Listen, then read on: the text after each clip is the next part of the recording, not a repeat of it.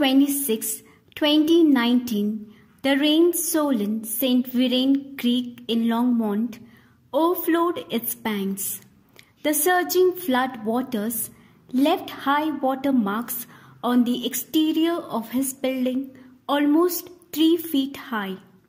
The raging torrent wreaked havoc on a business next to his, carrying merchandise off the shelves and leaving a huge mess to clean up. But Mr. Meister's cafe showed no signs of flooding in spite of all this. Before locking up and leaving ahead of the approaching flood waters, he placed a statue of St. Joseph on an inverted pole in the entryway.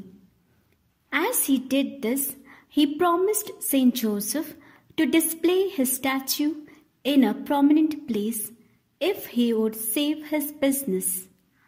After the flood, St. Joseph's statue was right where he left it. The faith of Mr. Meister increased. They kept their promise and displayed the statue of St. Joseph in a prominent place. Let us too trust this miracle worker and entrust our needs to him.